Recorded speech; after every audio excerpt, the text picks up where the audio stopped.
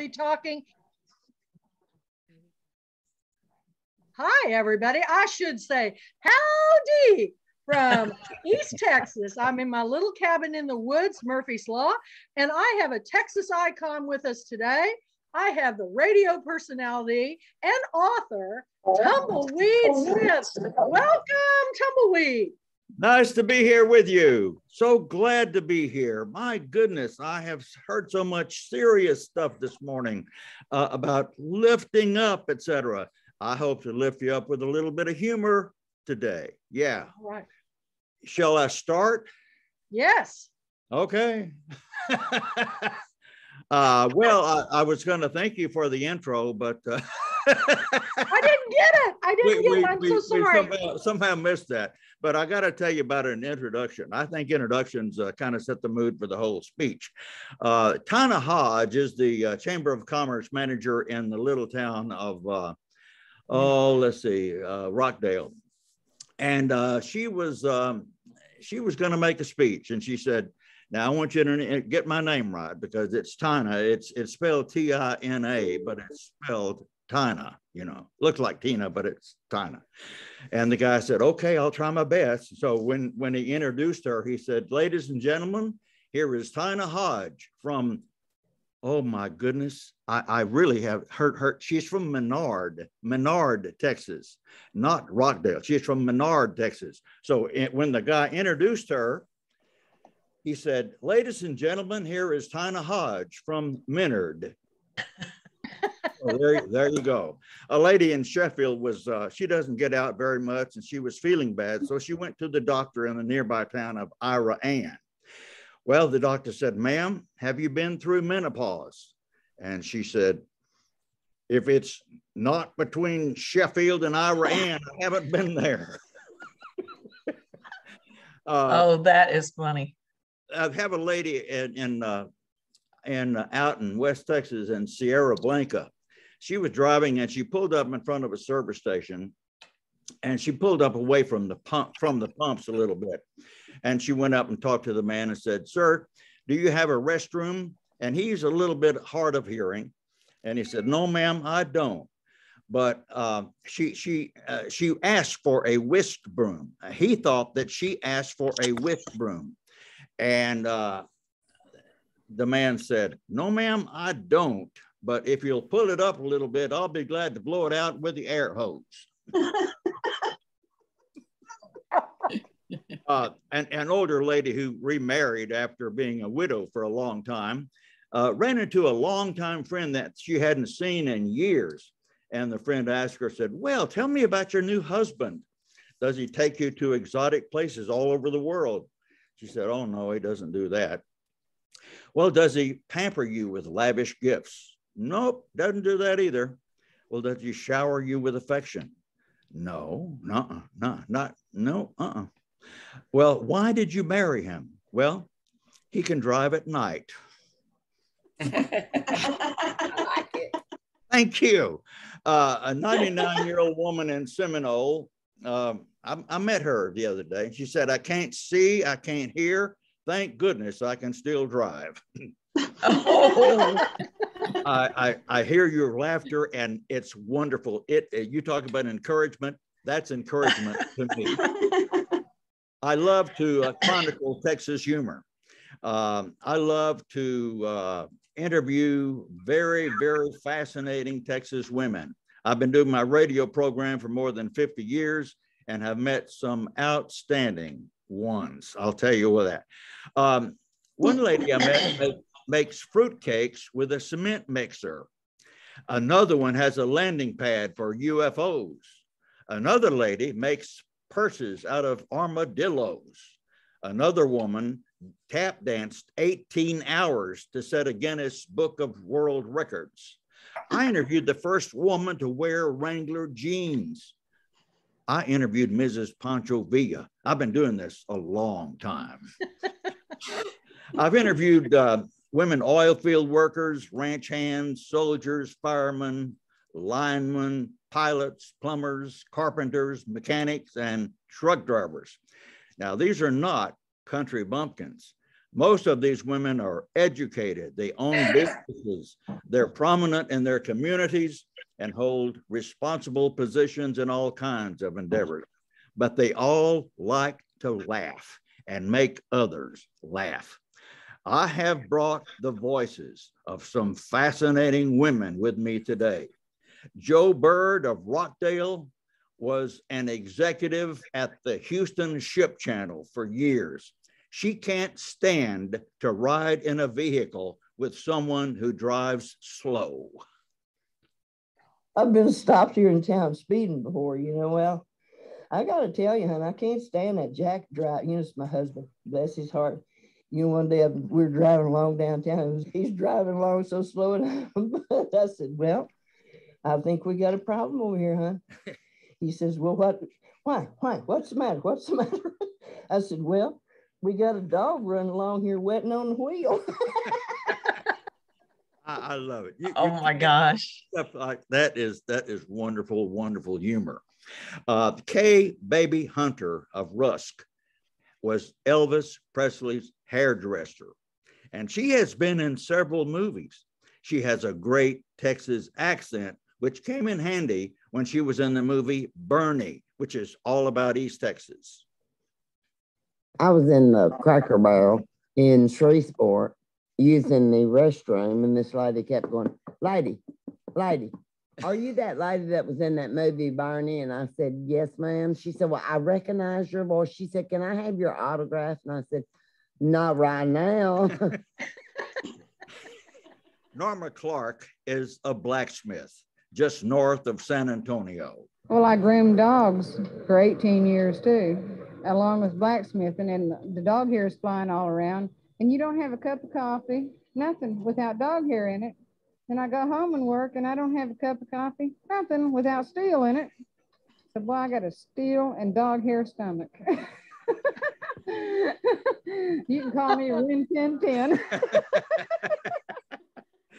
California is not the only state. Now, I'm gonna laugh more than anybody else here, probably. California is not the only state with a Los Angeles. We happen to have one too. It's in South Texas near Cotulla. About 10 people live there now, but Ruby Gebbert says Los Angeles, Texas used to be bigger. They had a gin and a drugstore and a hotel and ice plant. What is the political situation here? Is there a mayor? Is what? No mayor, no police, no highway patrol, no sheriff, just rattlesnakes and good loving. It's a great place. Lucille Mays of Odessa has worked at some of the finest cafes in Texas. She worked at the Roadkill for a while. During the Texas Centennial in 1936, she was a cigarette girl at Casa Mañana in Fort Worth. Now, at one point in her career, she decided that she wanted to become a beauty operator. So she and a friend of hers enrolled in beauty school. And on the very first day of class, a woman came in and ordered an egg shampoo. Yeah. It was the awfulest mess you ever saw in your life. The lady says, I want an egg shampoo. And I looked at Loretta. It was her first day too. And she looked at me and I said, what do we do? She said, well, we break the egg first. I said, well, that's a good deal. And so we did. And then we put it on her hair and massaged it in, which I don't know if it was right or wrong. But then when we got ready to rinse it out, we got the water too hot and he cooked it in there. And we got so tickled. See, the lady knew something was wrong. No kidding. Donna Albus is on the city council in Abilene. She ran a campaign to get daffodils blooming all over Abilene. And then she was given the task of getting crepe myrtles spread throughout the city. Her goal was 3,000 crepe myrtle trees. She gave a speech about that. We talked to the newspaper guys, and at the end of their column, they'd say, hey, have you heard? Myrtle's coming. Well, then a billboard went up. It was hot pink, and it was a silhouette of a Victorian lady with a hat on and a dress to here and all the way down to there. And it said, Myrtle's coming, get your bed ready. Oh my God.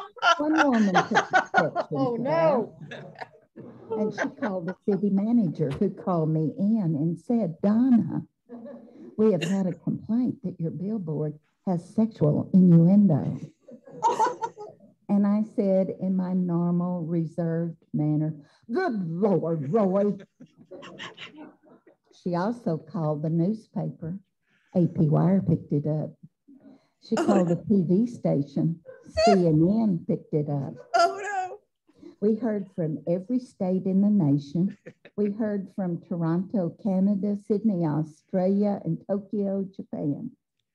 Oh, did I mention we sold 8,369 crepe myrtles? So I'm here to tell you, if you think sex don't sell, it does. That's a great idea for Keep Your City Beautiful. Joe Hodge has memories of the Majestic Theater in her hometown of Eastland. And at this Majestic, I saw Pinocchio for the first time. And I saw, all the Planet of the Apes movies. We just stand up and cheer and scream and throw pickles, you know, at the bad apes. That's the Majestic Theater. I've lost so many good memories in there. But, you know, first dates, last dates, you know, where you left. You know, I'm going to go to the bathroom and I'll be right back. He may still be sitting there. I don't know. I never threw pickles in a movie theater, but sounds like one thing. Linda Love had the Sonora Steakhouse for a long time. She got the Restaurateur of the Year award once. She had a small pistol that had gotten dirty over the years because she never uses it. Her husband cleaned it up. He decided one day he would show me all his labor, how much it had paid off, and he brought it to me, and I stuck it, of all things, in the bank bag. I didn't even think a thing about it. Well, a couple of days later, when I took all the bank bags to the First National Bank of Sonora, I had, of all things, that little bitty gun in the bank bag.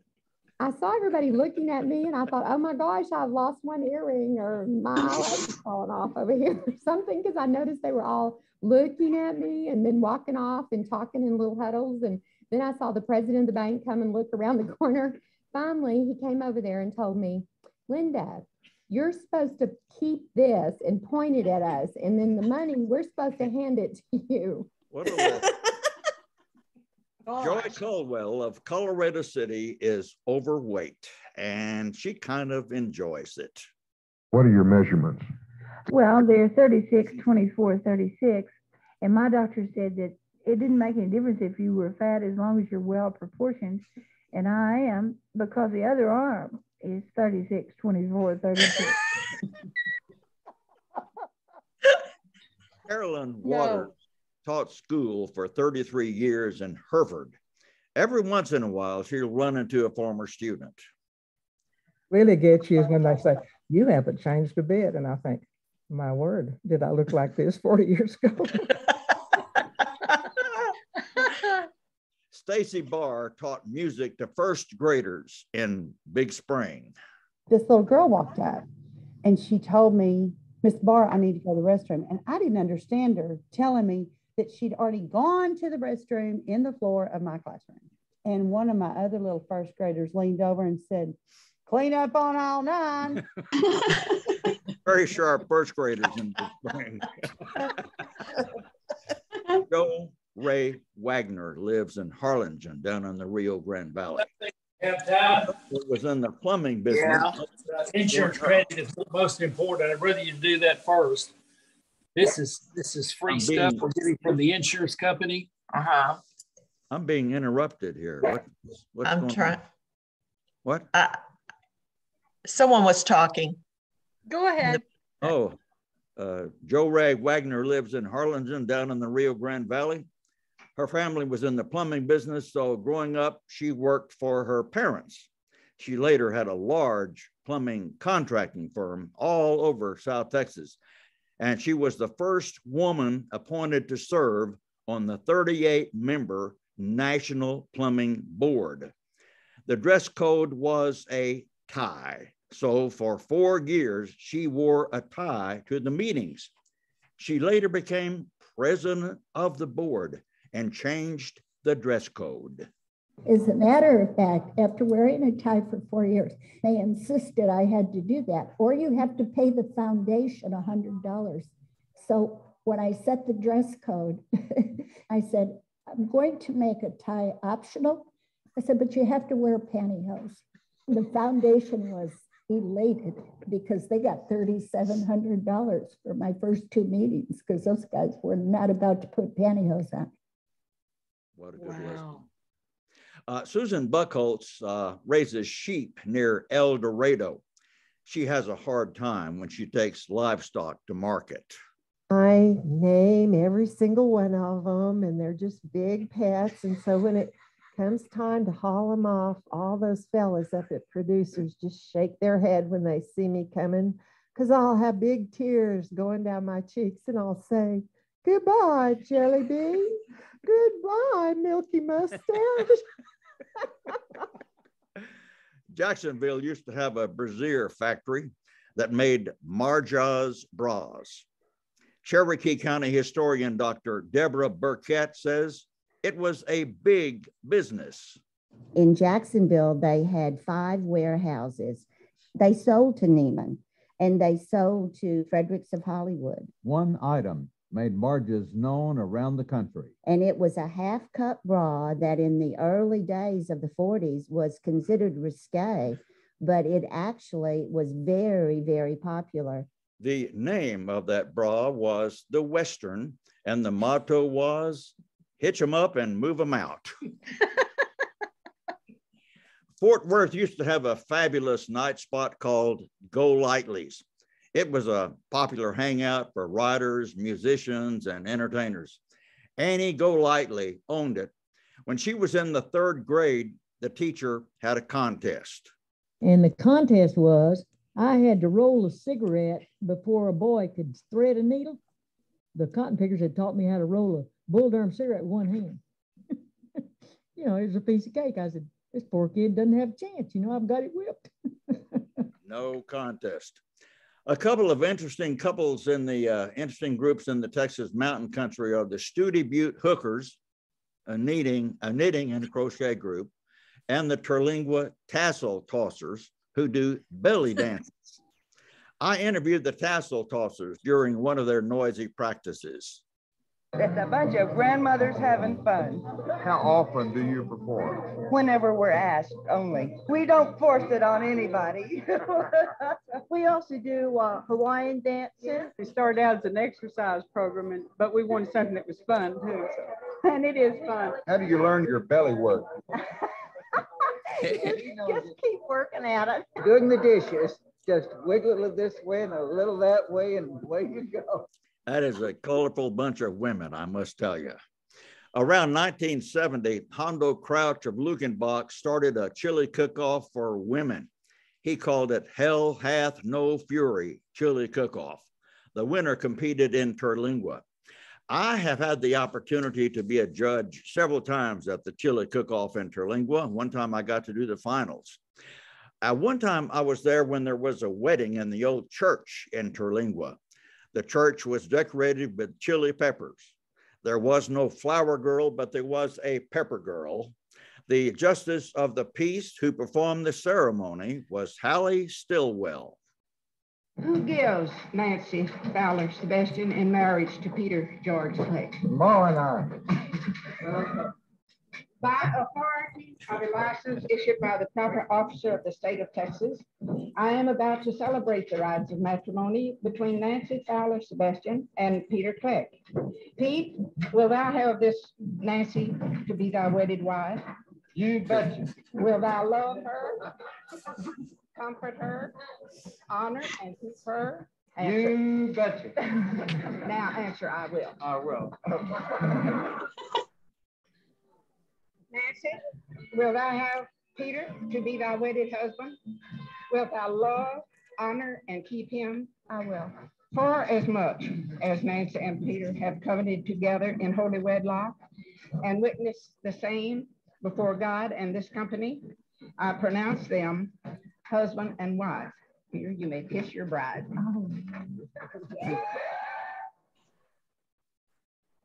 After the ceremony, there was a reception featuring chili and Shiner beer. And then the bride and groom climbed on a burro to spend their honeymoon at Boquillas, which is just across the Rio Grande River. And when they left, the crowd showered them with pinto beans. I've met some talented Texans.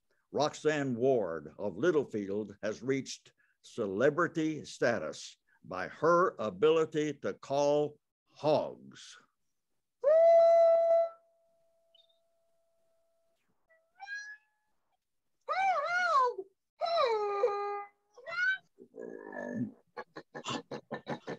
There's a story behind my hog calling. I was raised on hog farms, and I'm the oldest of 4 girls, and pigs listen to me better than my sisters, so that's where I went and spent a lot of time. And the most remarkable thing about my hog call is they come to me. Do you own a pig? Yes, sir. His name's Oscar Meyer. No, that's not going to be his future. He's not going to grow up to be a weenie. You must practice a lot. Every day. It's a good thing I live in the country. I do it every morning and every night. Yeah, I spend a lot of time in the pig pens. Well, now you have perfected your art to a very high level. The World Championships at Weatherford, Oklahoma, and I've attended 2 years in a row, and I have won every contest I've ever entered. I flown in my first airplane. I have tried my first cappuccino. I got to see the ocean for the very first time in my whole life. And I have limousines, and I hog call down Fifth Avenue out the top of the limousine in downtown New York. Wow. Wow.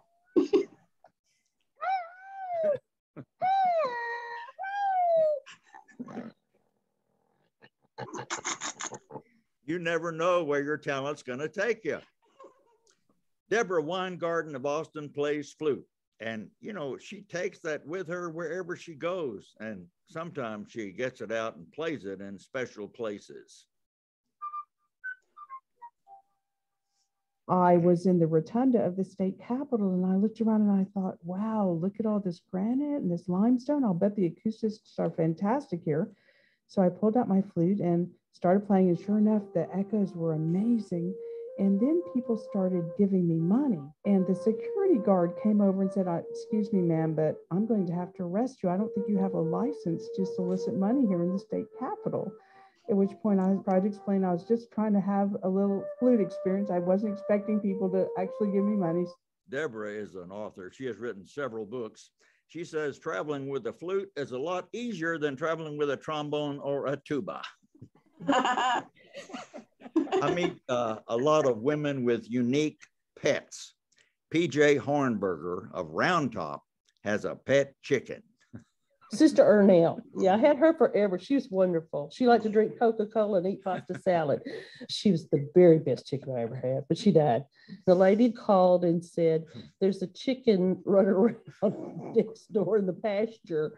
She went out there and caught it for me with a dip net. She was going to go in a brand new Cadillac, and then she got out there and realized, I'm in my Cadillac. I am not putting that chicken in my Cadillac. So she held Ernell out the window of a dip net and drove all the way home. So Ernell was kind of windblown when I got her.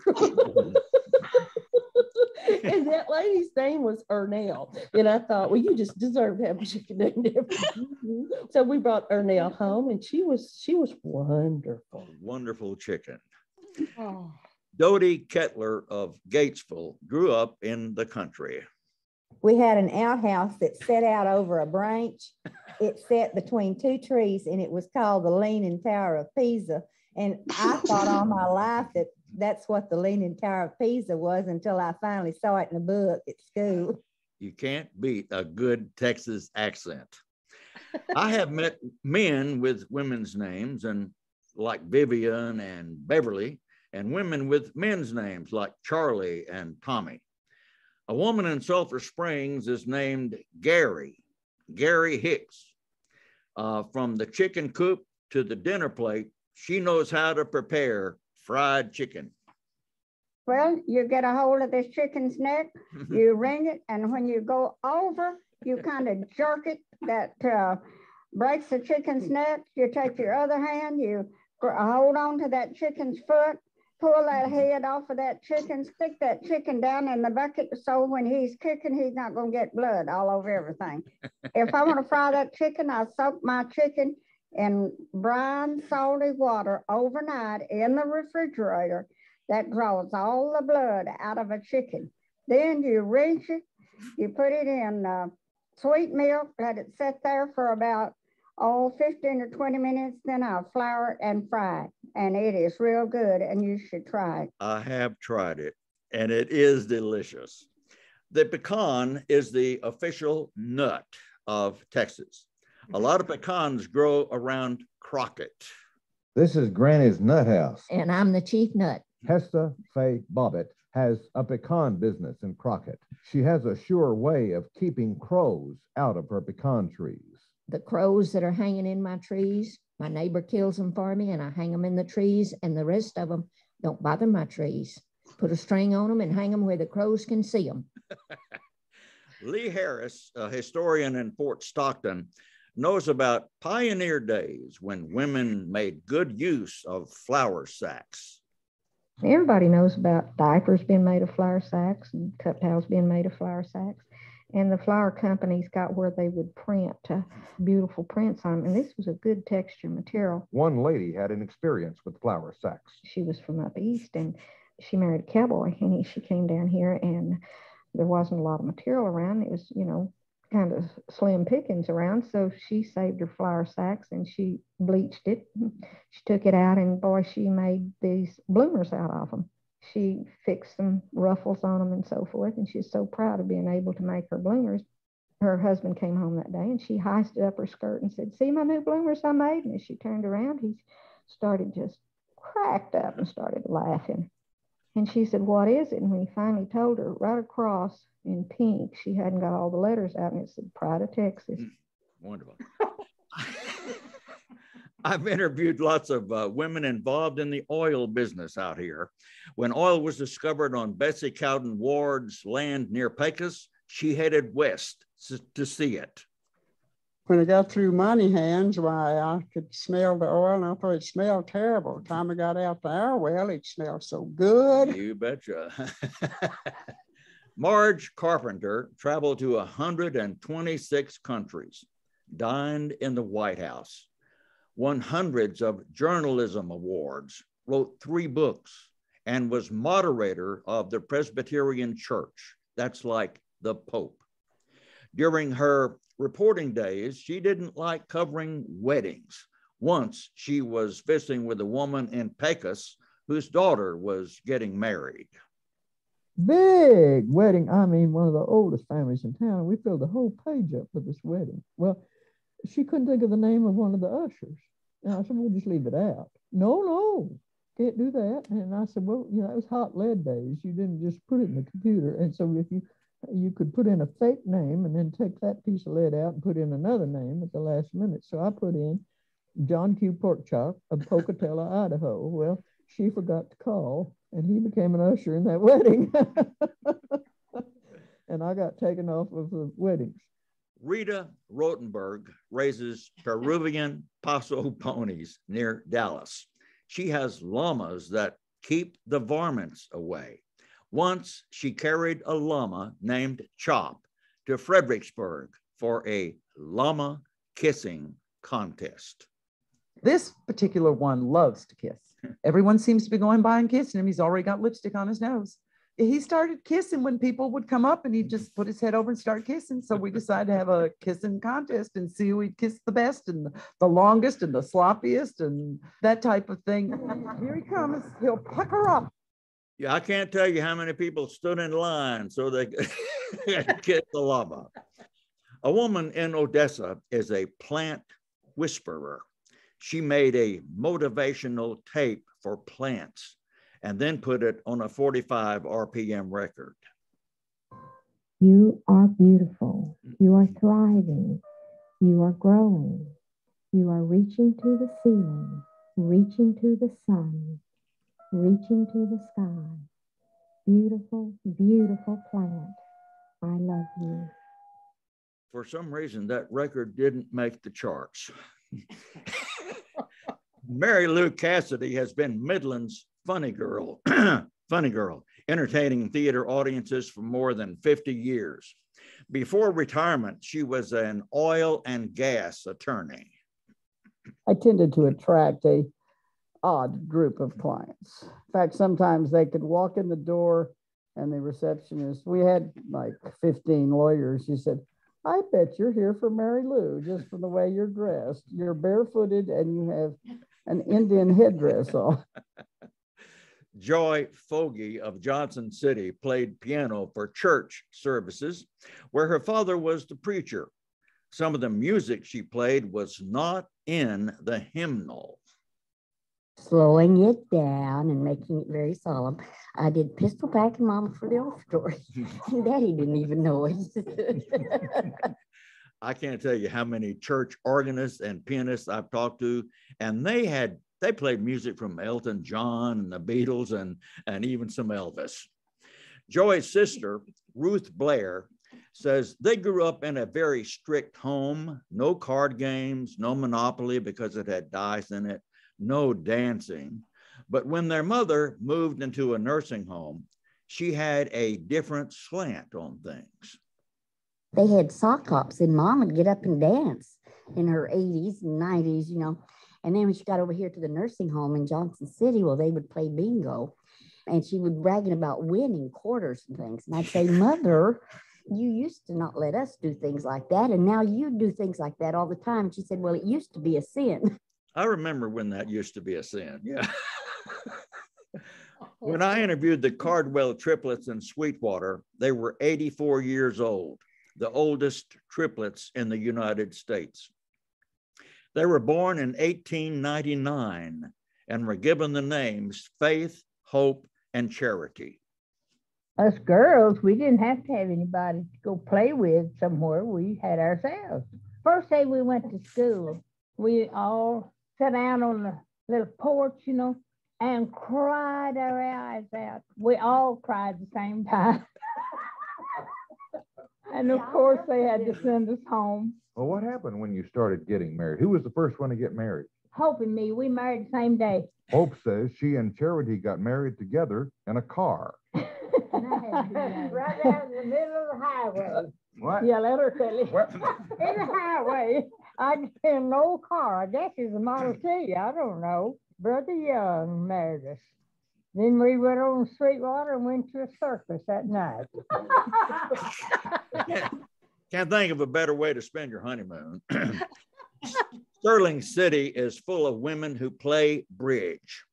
The city has two women's clubs with unusual names. Cecil MacDonald belongs to both of them. Wymadassas is one, that's the mother club. That stood for wives, mothers, daughters, and sisters. My mother was one of the charter members. Then they organized a club of us younger kids in 1934, and we called ourselves the No Rate a Data because we couldn't get a date. So that's when we learned how to play bridge.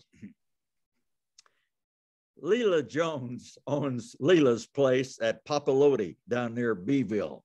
Her place sells beer and snacks now. It used to sell food. Had a little old 6x8 hamburger stand. I stayed open all night and all day.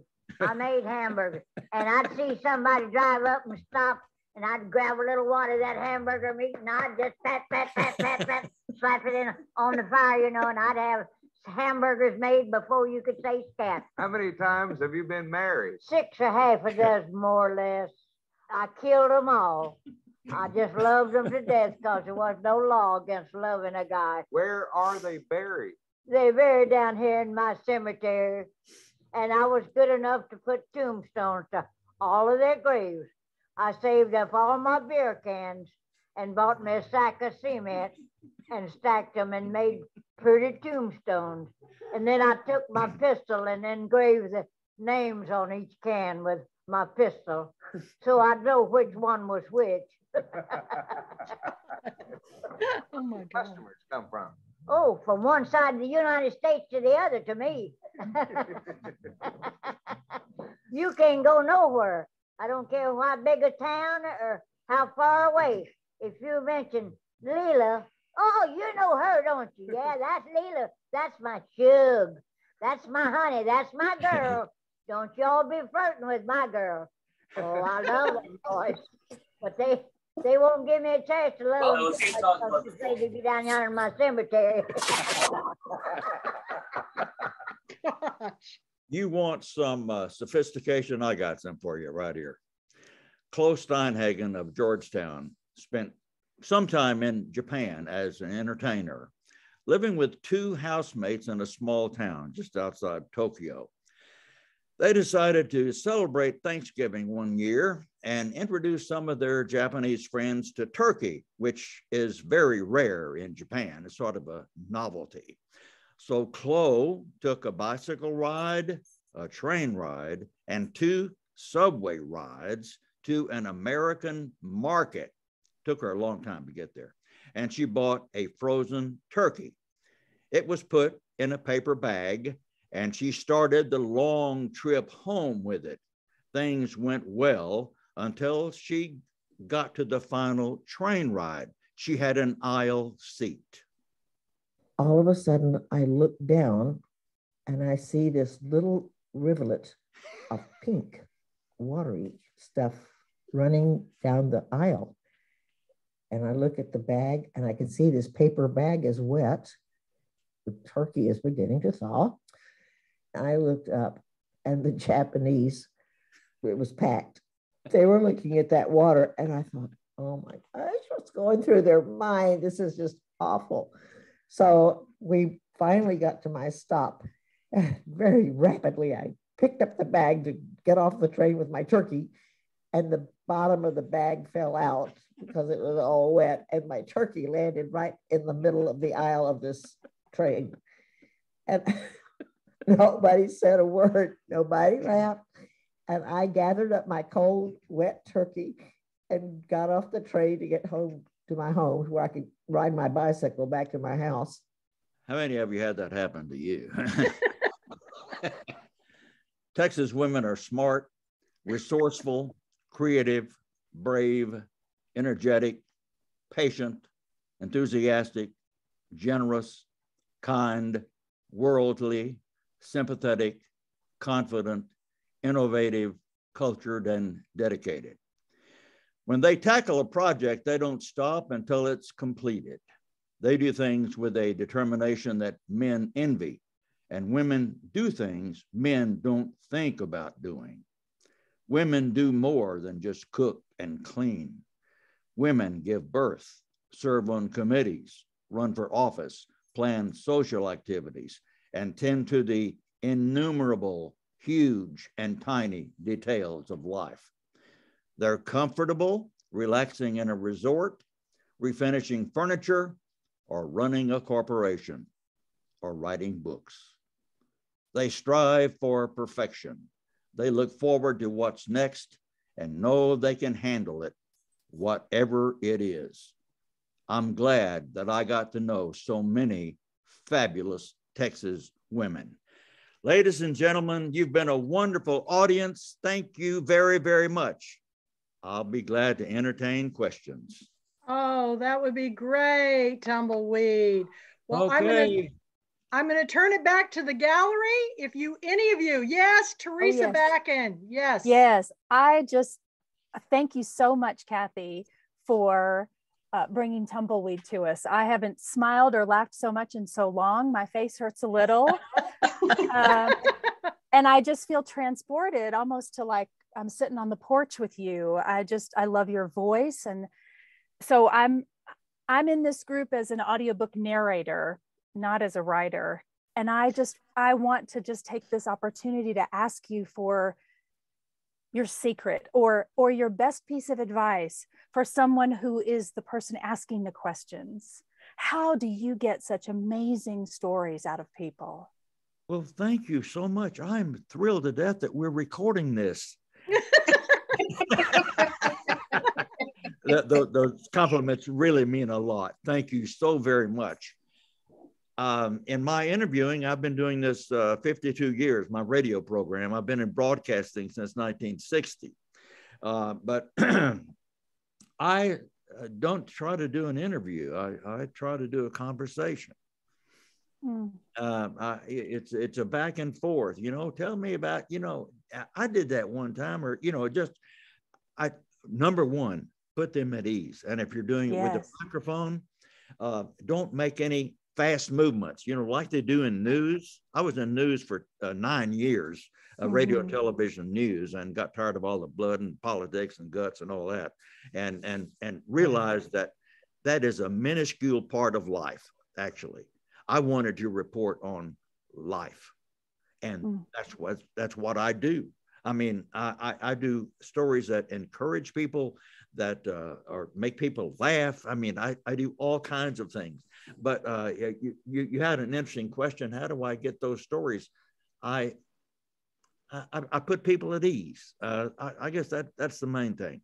Yes. And so many people tell me they hear other people that I interview laughing, and I don't know whether they're nervous or what. I don't know why they're laughing, but almost every interview there's laughter from the people I'm interviewing, and I think that's part of being at ease, and part of it being a little nervous. Maybe I don't know what, but they feel comfortable. They feel comfortable with me. I love that. I love that. You definitely brought that to us today. I felt very comfortable listening to you. Thank you. Thank you very much. This is so much fun for me. I did do news for a long time, and had some very success working for NBC and all that. And I did feature programs for the NBC radio program, used to be called Monitor. It was on from I think 56 until 76, and that's when I was doing NBC Monitor. Interviewed all kinds of people. I started working at when I started doing features on the network, when I was working for WHO in Des Moines. I interviewed an 11-year-old blind girl, and she was so enthusiastic about life, and she told about running and jumping and listening to television, and her exuberance just came over so well. And people at the station said, "Why don't you send that to NBC Monitor? That sounds like something they would use." And I said, "Well, sure." Who should I send it to? And they said, "Send it to Gordon Fraser. He's a producer of Monitor." So I sent it to him, and he said, "Your interview with the 11-year-old blind girl is going to be on NBC Radio on 2:12 p.m. Saturday afternoon." And my gosh, to realize that my stuff was going to be on national radio, yes, and even around the world. Wow, that was a thrill. That was a big thrill. And, well, why do you think audio connects with people so intimately? I think you said it. I think it's an intimate medium. I really do. You listen to it by yourself in the car a lot, Yeah. And I think whatever they're saying over the radio penetrates your soul. Yes. You're usually quiet, and that's the main focus of whatever you're doing besides maybe driving. Yes, and it's focus. It really is, because you're not distracted by visual. You just absorb all of the characteristics of somebody's voice. You have such a wonderful voice. Oh, well, thanks. I got into this business because I love America. I happen to love America a lot, and of course I love Texas. But I was in the Army for 2 years, and went to Europe for 2 years. And I was, when you're away from your country, you learned a lot about it. So I did put my duffel bag down and kiss the ground when I came back from being over here in Europe for 2 years. But when we were on the ship coming into New York Harbor, these guys had these wonderful German radios that they had bought over there. And so they started picking up New York stations. And the first thing they heard was a commercial for a meat market. They absolutely applauded. They hadn't heard a commercial for 2 years. And that commercial was right in the middle of a newscast. that was my epiphany. I knew at that very moment I was going to be spending the rest of my life in news and advertising, the most American things there are. Wow. And so we do. You know, Tumbleweed, somebody just emailed, and I have to agree, two of the most famous and inspirational Texas women for me were Molly Ivins and Ann Richards. Did you ever get to interview them? Oh, I'm so sorry. They set the standard without a doubt. Molly Ivins and Ann Richards for sure. No, I did not. But I have recordings, and I thought about using those recordings, but since I didn't do it, I didn't want to. But of course, they are the most, and Kathy L. Murphy, I think, is in that category. Everybody's making me cry today. Oh my God. Oh my God. Well, I actually was down in Austin, Texas, and Kathy Kamen Goldmark, who was a friend of mine who lived out in San Francisco, started the Rock Bottom Remainders. It's a band made up of New York Times bestselling authors. And I was going to do her hair for the concert down there during the Texas Book Festival. And when I went, there sat Molly Ivins. And she turned to me and she's watching me do Kathy's hair. And she goes, Kathy, she goes, are you using Aquanet on Kathy's hair? And I said, oh no, Molly, I'm using Redken because I have a Redken shop. She goes, well, honey, she goes, here in West Texas, we use Aquanet. And I can just hear her voice. And she was one of my favorite people. And to meet her in person was just pretty amazing. But you're doing a wonderful thing, because not only are you capturing storytelling through radio, you're also capturing American stories. This should be, we have a place where we can house all of these recordings of these famous, like, didn't you say Pancho Villa's wife? You interviewed her. I mean, This is amazing, the history that you've done in your career of radio, 50 years of radio. So I am thrilled to showcase you. Anybody else want to speak up or have a comment? Or I'm looking back and forth on the pages of love to hear more from any of you. I don't do this by myself. I couldn't do all the button pushing and everything. My wife, Susan, I love Susan. Hi, Susan. I gotta tell you, you guys, Stephanie Chance, who's a good friend of mine, and I have both been interviewed by Tumbleweed, and Tumbleweed came to my little cabin in the woods, and you got to tell the story of what happened when you got here, Tumbleweed. I can tell this. Okay. Luana Anderson Neal was with me, and what happened when you got here? Well, it was wet. It had been raining. Tumbleweed had broken his foot and had had surgery, and he was in a wheelchair. There was no sidewalk.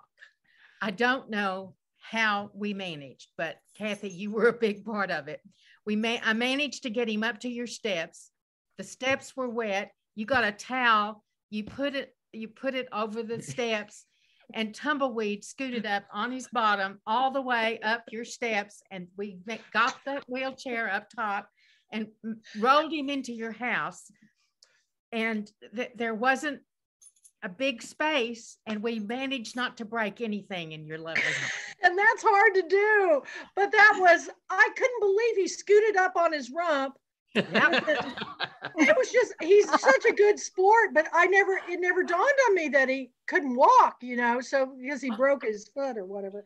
But last time I saw him, he was the keynote speaker at the Gladewater Chamber of Commerce, and it was a big hit.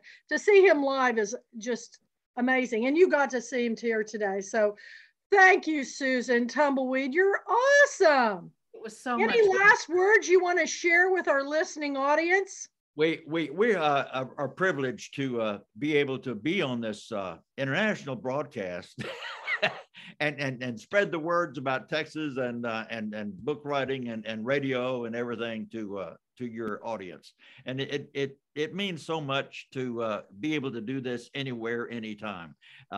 We love doing it. We do a lot of chamber banquets and things like that. Not many since the COVIDism.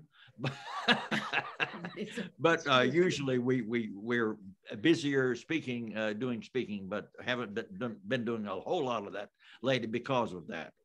But we love doing it. We do a lot of things. We have an ad agency, we have a production company, we do commercials, et cetera, et cetera. But I think the most fun is doing this, doing our speeches. Yeah. Well, this is recorded and it will be downloaded when we finish. And after the weekend, I will be putting them up on my Kathy L. Murphy channel on YouTube. And I will send you the link so you can maybe make it a radio broadcast. Whatever you want to do, we will help you in any way, but I'll send it to you. I'll send it to you, Bob. And Susan, thank you for being such great sports. And you had such a hard time getting on out in West Texas. Everybody turn your mute button off. Big round of applause. Oh, thank you so much. Thank you so much. And a tip of the hat. A tip of the hat from the Pulpwood Queen. So thank you so much, and we'll see you down the road, Tumbleweed. Bye, Susan. Bye-bye. Bye.